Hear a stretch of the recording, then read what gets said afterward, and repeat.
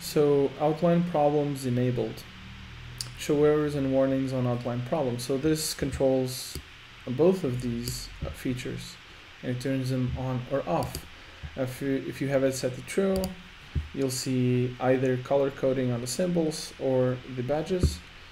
If you set it to false, you actually need to restart. So to reload the window. If you reload the window, you won't see any errors or warnings anymore. But once again, I don't really care about this outline here because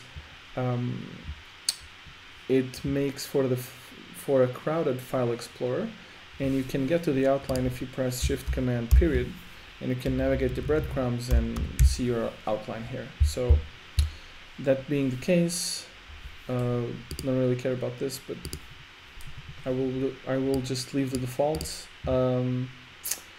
But I will disable the outline here.